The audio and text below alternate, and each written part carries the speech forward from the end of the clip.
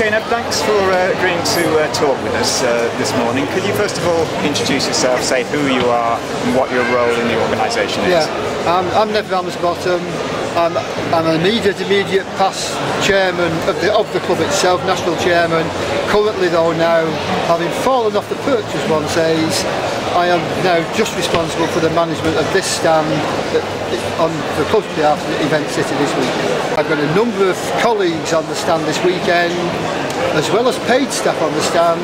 The recruitment of new members on the stand is always done by voluntary officers. Oh right. So it's people who do it for the love of it? The people here this weekend, given, if they're like me, they're retired.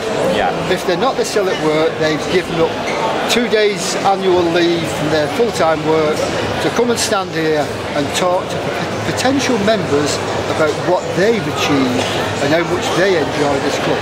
Yeah.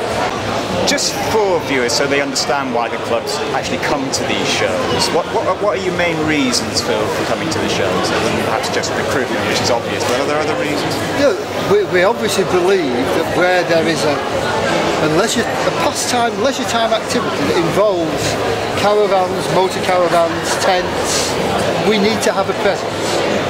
Yes, this last couple of years we've reviewed what we expect to get from the show. Yes.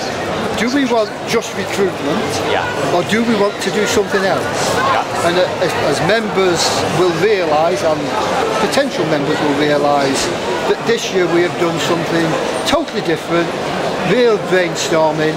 We've actually created a members area on the stand, where members can come in, talk to us, and we can hopefully enlighten them as to services that the club can provide for them that they're not currently using. Right. So what we're really doing is, yes, there's a group of people on the stand here to recruit potential and recruit new members, and there's another group of people on the stand, the full-time paid staff from Coventry, who know much more about the services in detail, so they're able to talk to current members whilst they have a bite of lunch on the stand about what the club can do for them, other than provide them with the camp and the caravan inside. Right.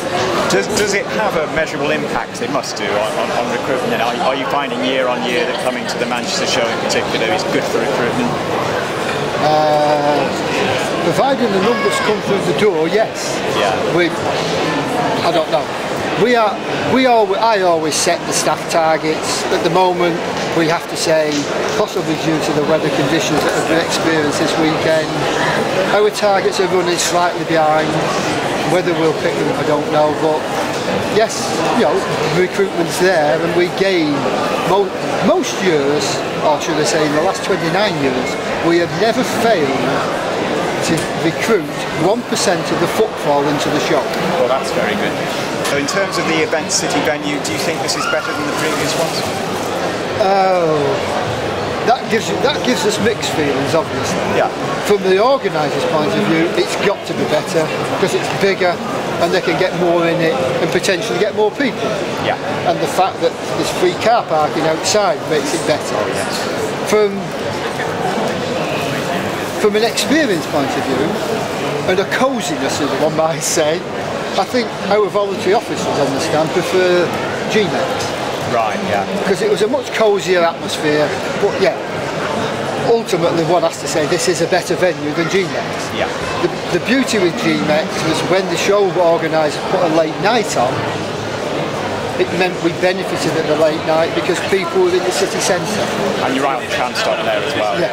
Whereas here, people have got to travel here or to get here in the first place. So the late night works, but doesn't work as good as GMEX, in my view. Yeah. In terms of wider issues, what impact is the internet having, do you think, on the industry in general and the club in particular?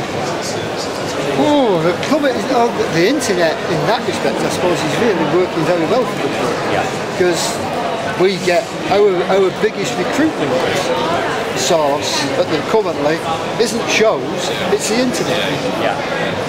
We get far greater recruitment from people going on the internet looking at the club than we are doing from shows. But again, we believe we have to have a presence at this sort of event. Yeah, absolutely. I think it's a mixture of both, isn't it? Because the lifeblood of the industry are new young people coming through, and they're very much the I generation, aren't they? Everything's wired and internet. They use these things, don't they? Yeah, they do. Don't even get me started on that. They do. On another one, what we get in the media, we get a criticism from people that we don't stand up enough against the big manufacturers, the big caravan manufacturers in England, and that there's not a consumers association voice. Does the club see itself fulfilling that and standing up for the small guy against the big manufacturers? We definitely do. Yes. Yeah, we currently at the moment carry out an annual survey at our National Feast of Lanterns with members, seeking their information on their units, what problems they've had, and then we age the caravans. Yeah. And then if we find there is a pattern with different accessories in a van or different van constructions, we'll go there and we'll thump the drum with the manufacturers. We quite successfully thumped the drum a number of years ago with our friends Luna. When they were renowned for one little problem, weren't they? Leaky Luna. Oh, I wasn't going to say that. I can, yeah. You can say that. I wasn't going to say it. But we believe through that, with our club exec of the day and the club chairman, we managed to convince them that they needed to improve their construction. Well, that's really interesting because I think that did work. We don't hear about leaky Lunas anymore. No, you don't. No. They like Luna now, I think is what they would say.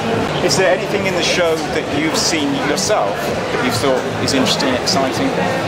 Now I've got to bear and say, hold on, I haven't gone beyond the stand. Beyond the stand. I haven't had a chance to go beyond the stand. They don't let you out. But You let them out. I let them out, but I stop here. Unfortunately, I can't help you. You can't answer that. And nobody's come back and said, oh, we've seen this, Nev, and we've seen that. No. Okay. Finally, then, is there anything you'd like to share with us that we haven't thought to ask you about? Anything in the club? Anything you care to tell us? Just tell everybody what a good club we are, the Camping and Caravanning Club. And we're here, we look after our members, an organisation run by the members, for the members. That's right, lovely, thank you very much. All right, thanks very much. Nice one, cheers. Yep.